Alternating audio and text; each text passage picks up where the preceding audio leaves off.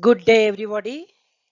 Today we will be learning about static and dynamic slug flow analysis in Scissor2 software. We all know that Scissor2 is a software developed by the company called Hexagon.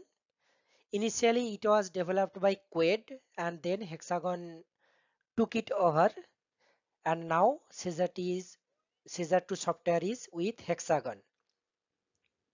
In this image, you can see that a slug is getting formed in a line. So in this full tutorial, we will be learning the methodology of performing slug flow analysis in Scissor2 software in two methods. One is called static equivalent method and other will be dynamic method. Here we will be using dynamic response spectrum method. The main contents of this tutorial or course are course objectives, then what is included in this course, who is this course for, means who should attend this course, who will be getting benefited by this attending this course, then introduction to slug flow, what does the term slug flow means, and why should we consider slug flow as critical. So all those introduction we will be covering. There's a case study of static analysis of slug flow and a case study of dynamic analysis of slug flow. Basically, the full tutorial is divided into three parts. In the first part, introduction to slug flow, I will be explaining all the background theories of slug flow and also the steps how you can avoid the vibration problems in piping or pipeline systems, and some steps by which you can avoid the slug flow formation itself. So all those parts will be covered in the first part known as introduction module of the slug flow, where the background theories will be explained first. Then there will be two more modules. One will be explaining the static analysis method of slug flow calculation or slug flow analysis, where we will be doing a case study of actual system and we will be incorporating the slug forces, and we will show how to analyze those systems static equivalent method using static equivalent method. And once the static equivalent method of slug flow analysis is over, in the next section or next part we will be explaining a case study of dynamic analysis of slug flow, where again we will be taking a practical problem, a small system, and we will be generating all the dynamic load cases and perform the stress analysis.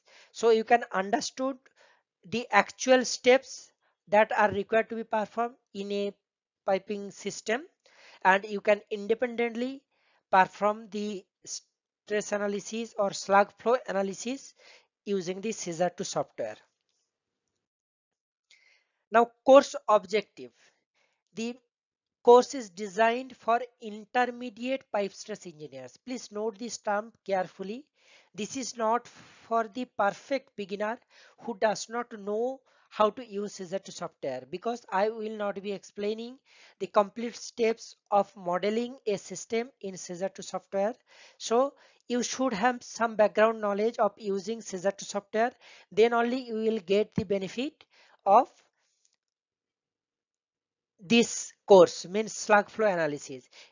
By the way, if you do not know how to model a piping system in Scissor2 software, then I have other courses available that you can find in Udemy.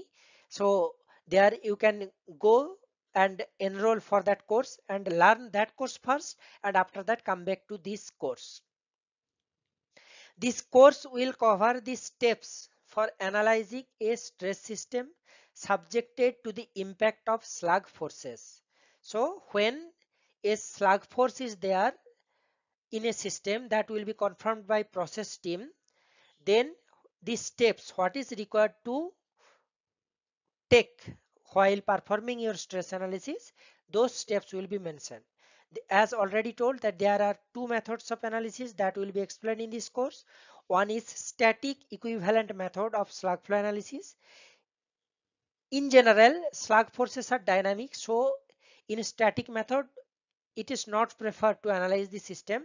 However, considering a dynamic load factor of a value of around 2 means we will be increasing the force that we will be calculating by a value of 2. We will double the force and then we will be incorporating those forces in static mode in static analysis. That's why it is called static equivalent method. And the second method, we will be generating a response spectrum by calculating the forces and time durations, and then we will be generating a response spectrum and we will be incorporating those spectrum in our analysis to find out the effect of slug flow in the system. Now, what is included in this course? This course will briefly cover the following points: a brief introduction stating what is slug flow and why should we worry. If you are not aware that slug flow is a type of two-phase flow. In general, there are many types of two-phase flow: slug flow, plug flow, and this type of others. And is a parameter called Baker's parameter. There is a curve from which you will be knowing that whether the two-phase flow rather is falling under slug flow or plug flow or any other dispersed flow, all those type of flow. And mainly slug flow is critical because it generates a dynamic stress in the system that impacts or that creates a huge force, and these forces act at all the directional changes and T junctions, and which have the potential to cause destruction in the piping system, and in some cases it causes vibration of the piping system.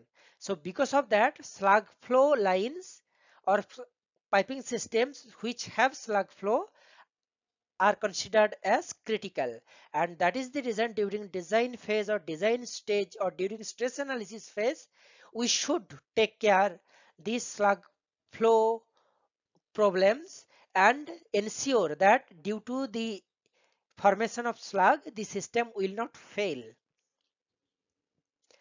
Now, how to calculate the slug forces? We will be showing the formulas or explain the terms that are required to calculate the slug forces, and also we will be telling from where to collect the data. In most of the cases, all the data need to be taken from process team itself because they are the owner of those data and they only will be able to tell you what are the values. The data will be different for static analysis and for dynamic analysis. All the data in static analysis will be required in dynamic analysis, but along with that we have to calculate or find some additional data to perform dynamic analysis. So we will explain from where this data to be collected and from where to get those data. Then where to apply the slug forces? As I already mentioned that slug forces are normally incorporated or applied at the directional changes, mean at all elbows and at the T junctions. Now for the elbows that are vertically downward direction, on those elbows we can skip applying this slug force because it is believed that piping system with vertically downward flow, there is very less possibility of accumulation of this slug and then accumulation of liquid rather and to form a slug, and because of that the piping systems with vertically downward elbows normally not considered for application of slug forces. Regarding T junctions, various organizations has different methodologies. Some organizations use slug forces at the T junctions, whereas some organizations does not use.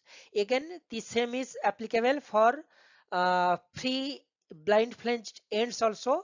In some organization, they consider the slug force at the free blind end, and in some organization they does not consider. So accordingly, you have to follow your project specification that whether to consider or not.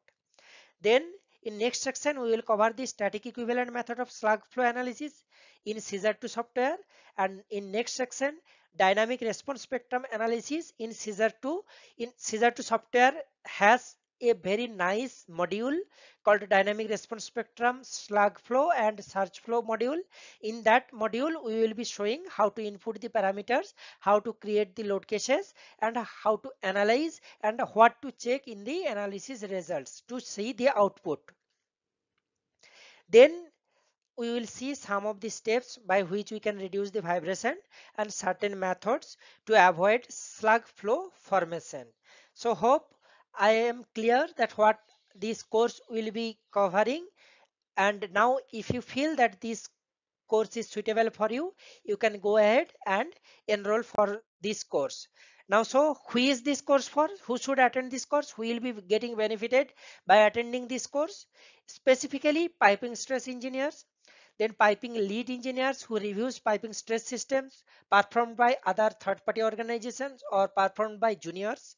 Then mechanical piping engineers who wish to study the impact of slug forces in piping systems, and plant piping engineers who also have an hunger for learning slug flow problems, and finally anyone who deals with slug flow problems in his career path.